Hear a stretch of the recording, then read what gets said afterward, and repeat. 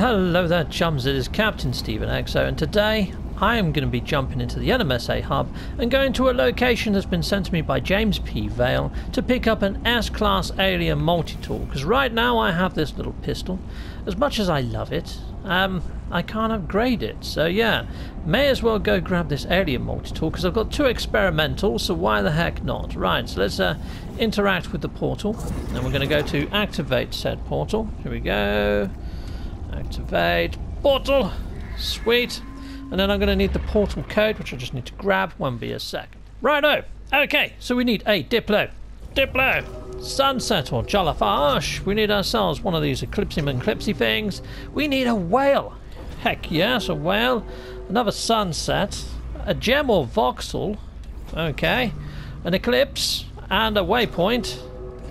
A boat. And a battle.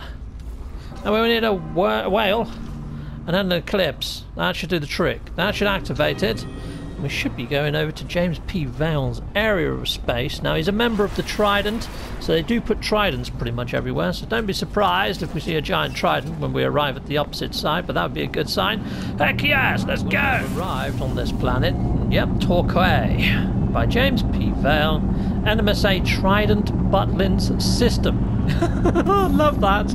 Welcome, Captain. Okay, so you've got to reload. Right, for an S-Class Multitool. So let's do the reload. So you just jump into your ship, out of your ship. That creates a save point in this area from the opposite side of this portal. And then we should be able to reload, come back, go up to the station, and we should find the alien 24 slot Multitool there. So here we go. Let's do the reload. So options and reload. So now I've excellent. Reloaded. I need to come back and have a look at this base. I mean, look at that. That giant trident is awesome. I used to be a massive fan of Ulysses 31. Well, I still am a massive fan of Ulysses 31. And this trident reminds me of the bad guys in Ulysses and who they're up against. I think it might just be the trident symbol that we've got here from that base computer rather than there being a physical structure. I could be wrong, but I'm not seeing much here. So I know there is another base on this planet. I mean, we've got that there. King of the First's base, which I think it is just that trident. Forgive me if I'm wrong, King of the First. But yeah, we will come back and look at the other base by JamesPVale in a bit. I mean, not Jason. James. I don't know why I keep saying Jason. Got it stuck in my head. I think it's Jason and the Argonauts, you know, and this giant thing here. So here we go. Yep, I think this is just that one thing. So let's close that. So it's JamesPVale, and King of the First. Okay, right. So let's go up to the station, and we shall see if the Multitool has spawned, and then we'll be going to that base over there, JamesPVale's base. There we go. Right, let's go. And we have liftoff. I think the last time I actually showcased James's base, I called him Jason once in that video as well. Once you get something stuck in, well, once I get something stuck in my head, it's very hard to shake it loose. I don't know why. Right, so here we go. Let's head on over. Let's go, let's go, let's go. Ha-ha! To say I love the naming systems in this. Margate as well. He's named them all after English seaside resorts. So some of this humour might be lost on some of the actual viewers, but oh my days, those make me chuckle. So Butlins is like a holiday camp that isn't everyone's cup of tea in the UK. I mean, I've been a couple of times and I had some awesome fun. I went to an 80s weekend at Butlins and it was freaking fantastic. It really was. It was a laugh and a half, I tell you.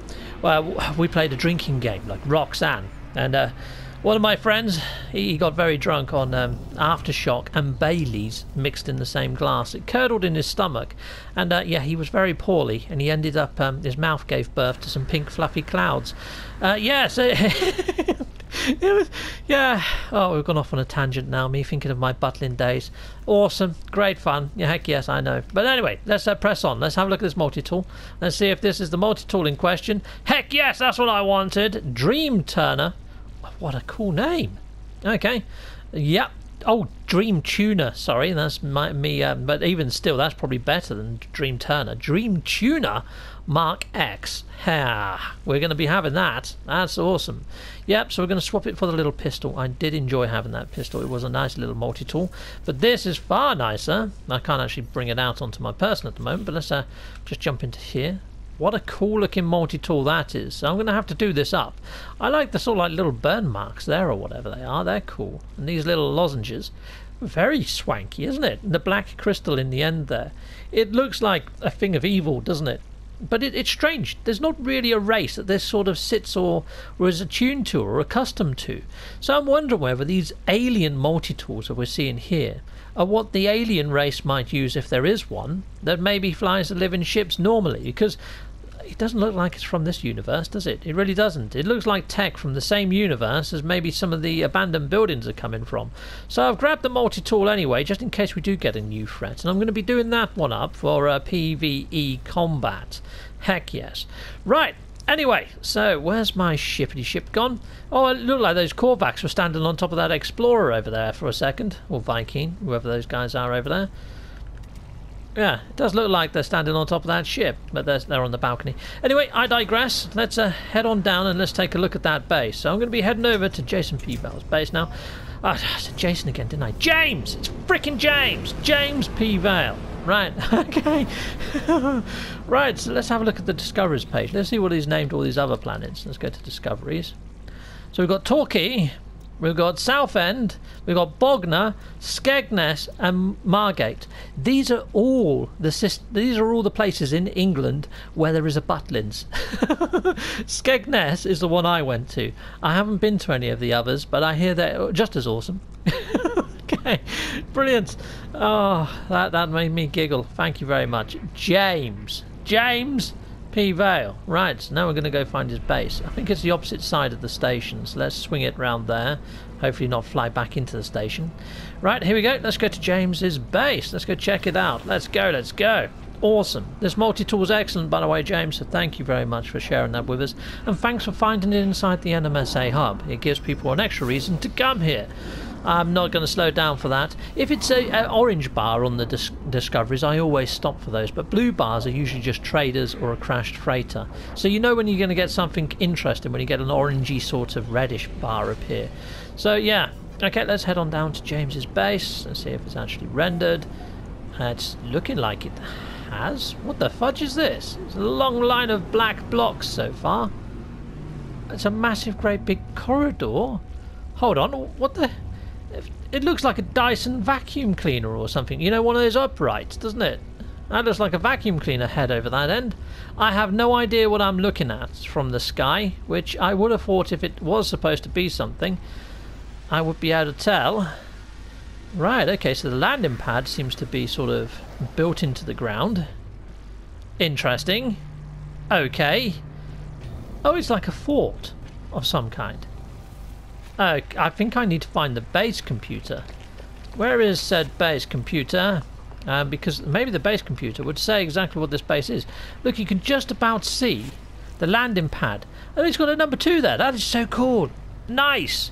And there's a number 1 here. There's hidden landing pads under this flooring. How the devil has he managed that?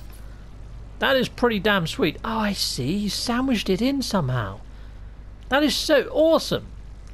Well done you. That's a first for me. That's really quite sneaky. And you can still see the landing pad screen here. That works quite nice. I haven't seen that implemented before, but that is very cool. Well done. That's the first freaking thumbs up for you. Vortex cubes outside of a cave. Who would have thunk it? Who would have thunk it? Yeah. Right. Well, let's head on in. We've got some gnarly creatures over here as well. We've got cat sharks. Heck yes. I think people have seen me come across cat sharks before. I know I've said those 2 words in conjunction. But these ones have got stag-like horns. Very nice. Okay, well this is a bit strange. Has your base sunk? Or was you meaning to make it so you can't actually walk through the front door? Okay, well I'm going to jump over. And we'll take a look inside. Okay, I don't think it has sunk. Because these floor panels are about right. But this is quite nice. This is a little bit more... What the fudge?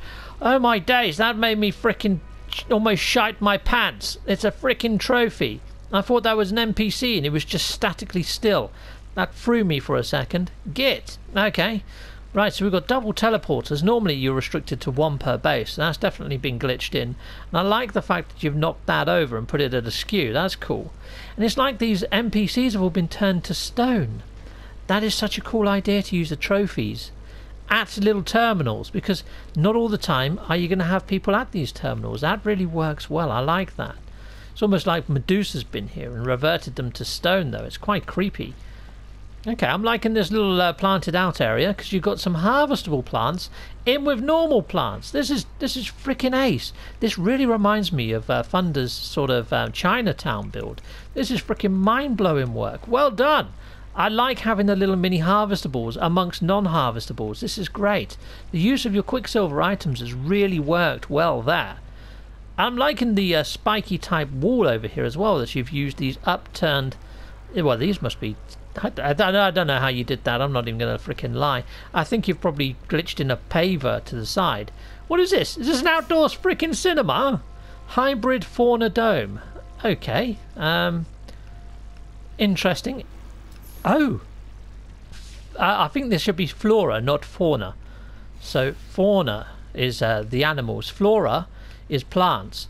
Okay.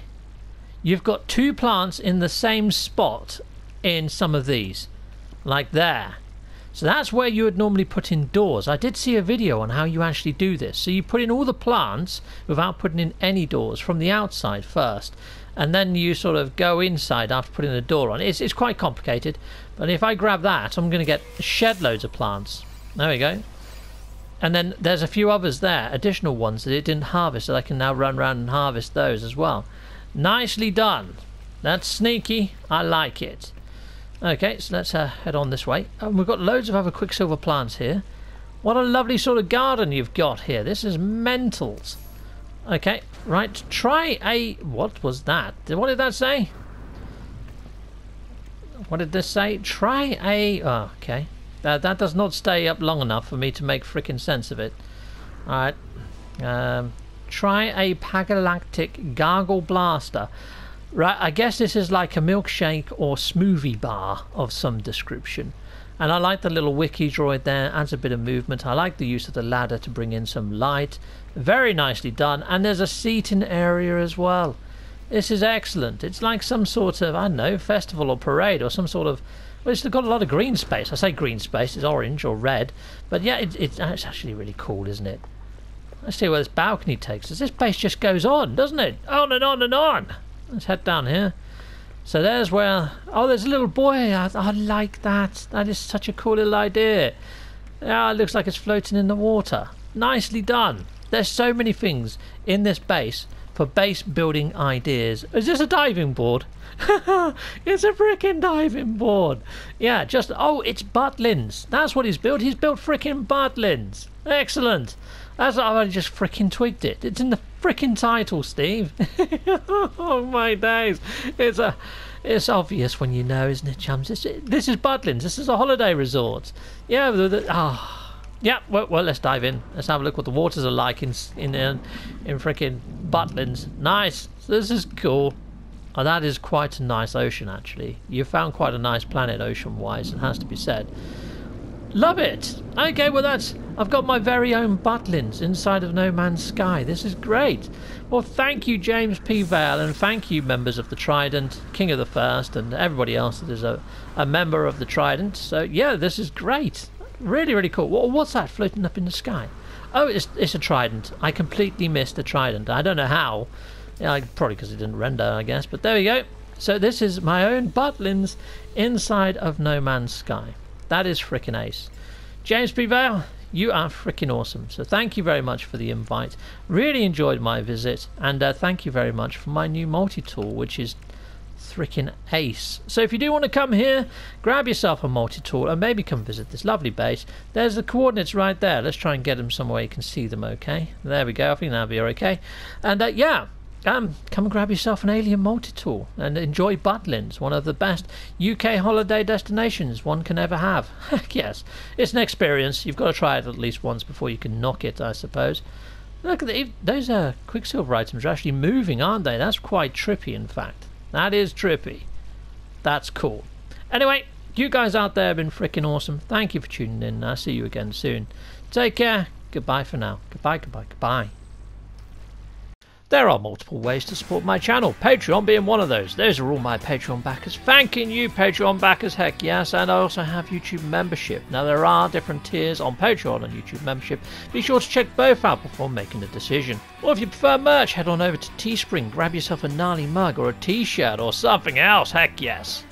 Or hit a like, a subscribe, or that notification bell, or leave a comment. I love reading comments. Or just don't skip the adverts. That throws revenue down my avenue. Hit one of these tiles on this screen. Stay with Captain Steve and EXO that little bit longer. Thanking you.